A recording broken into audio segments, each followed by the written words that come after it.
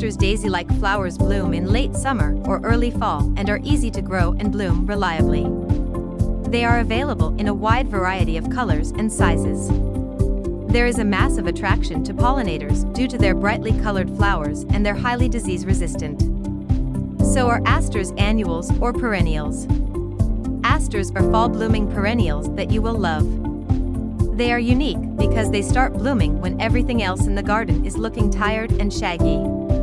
They score high in the autumn garden because of all the rich colors they come in. When should you plant Asters? Plant your Asters in the spring to bloom in the fall season. For late-season planting, you can purchase them already in bloom for the fall color. The plants will more likely return next year as long as you get them in the ground at least 6 to 8 weeks before freezing begins. Perennial Aster species you can plant in your garden. Perennial Asters from the Aster, Symphyiotrichum, and Stoechesia are all Asteraceae or the daisy family. There are numerous perennial types available with colorful daisy-like blossoms and shrub plants.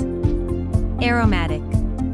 The aromatic Aster is a medium-sized native species with a mature height of about 1 to 3 feet and an equal spread. The lower portions turn woody and brown in the fall. The leaves have smooth margins, significant at the bottom and smaller near the top of the stem. Blue wood. Blue wood, also known as heart-leaved aster, is a native species with a mature height of approximately 2 to 5 feet. The upright stems mature to reddish-brown and are heavily filled with blossoms. Its leaves are prominently serrated and covered in sparse hair. Calico. Calico or side flying star is a medium-sized species that generally grows to about 2 to 3 feet tall with an equal width spread. The calico plant has bronze foliage in the fall. Its leaves are roughly textured, narrow, and can be hairy.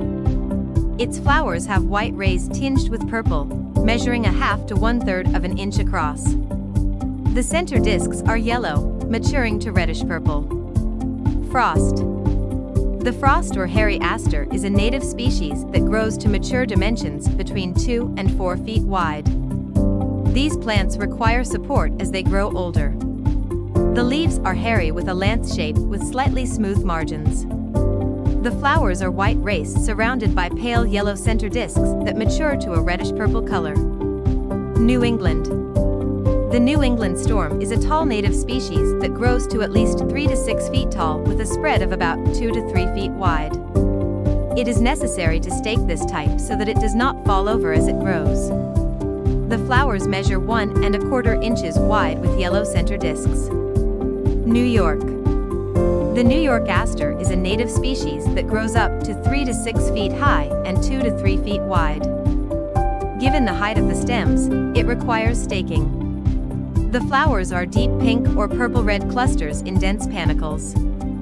Are aster flowers poisonous? The answer is no, they are not.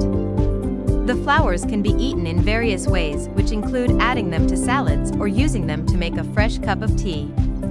This is due to the aster flower's diaphoretic action when infused in hot water to make tea. What eats aster flowers? This is because these little critters can prove harmful to your aster plants if left undetected over time. Other common aster flower eaters include leafhoppers, leaf miners, soft scales, caterpillars, and thrips. Rabbits are another culprit who finds the texture and taste of aster flowers quite irresistible. Where does the aster flower grow? These plants grow best in well-drained loamy soils that are rich in nutrients and prefer grasslands. Additionally, during the late autumn season, pruning them would be ideal, just as pinching the flowering tips in the spring season will increase their yield. How do you collect aster flower seeds? For aster seed collection, you can opt for one of the following methods. These include stalk harvesting, flower head snipping, or seed head crumbling. To begin the aster flower seed collection, ensure that you put on a pair of garden gloves to avoid mishaps. The stalk harvesting method.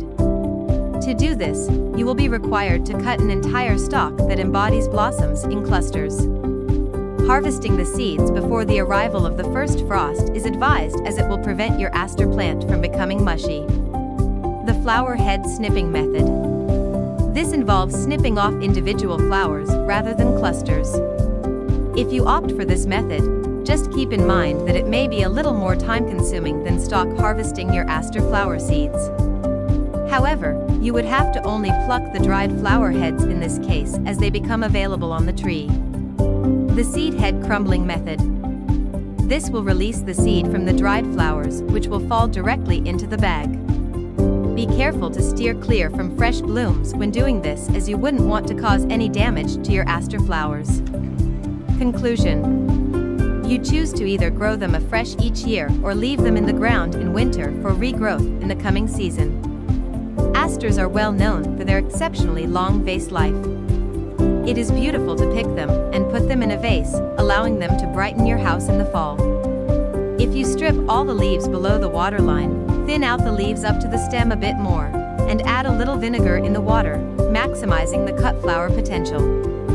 When arranging your flowers, you can mix the rich purple and magenta colors with leaf flowering types, hydrangeas, sparky, and bright foliage for that perfect combo. If you liked this video, don't forget to like and subscribe.